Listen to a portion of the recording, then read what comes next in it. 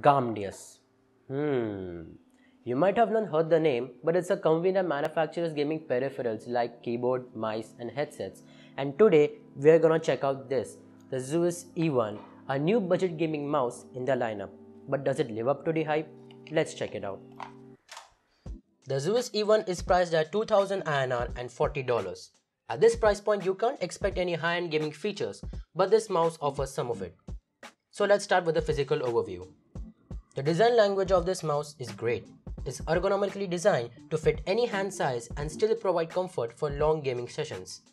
From the front, it looks like a tank, and from the back, there is a shallow slope to fit your hand perfectly. It's a bit bigger in size compared to some gaming mice on the market. Switching from my Logitech G300S, it felt odd when using it for the first time because I'm not used to ergonomic designs, but I quickly got used to it. Build quality is good as it is made of plastic polymer. I understand the use of plastic as to keep the mouse light in weight. On the both sides, there are textured rubber grips to provide comfort to thumb, ring and pinky finger. Left and right primary buttons provide great tactile feedback, and here's what they sound like.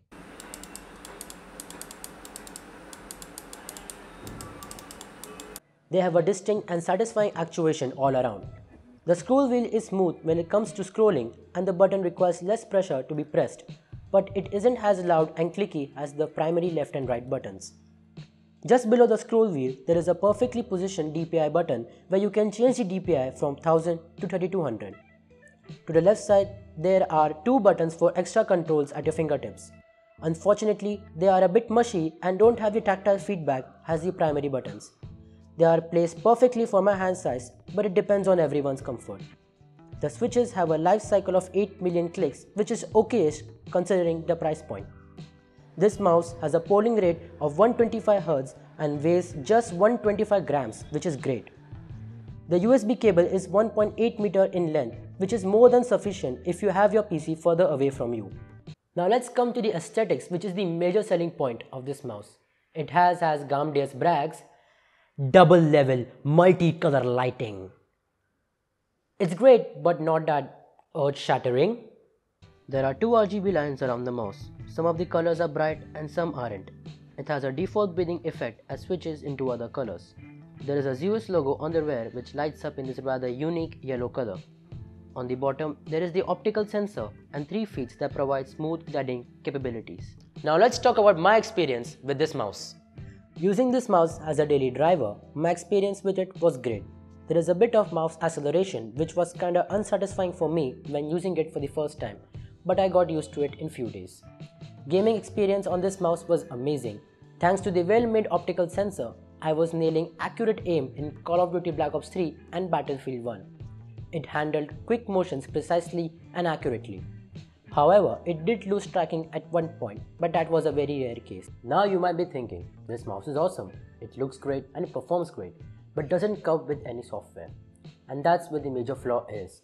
Because unlike the Zeus M1 and P1, which are much more high-end, Zeus E1 doesn't support the Gamdias' Hera gaming software, which means you neither can play around with RGB effects, change the DPI settings, enable or disable mouse acceleration, nor you can program the 2 buttons on the side, which according to me is the biggest downside, because if you're paying 2000 rupees for it, you should at least be provided with a software where you can adjust the settings as per your desire. Also in the box, you will find a NYX E1 gaming mouse mat, which I'm not a fan of.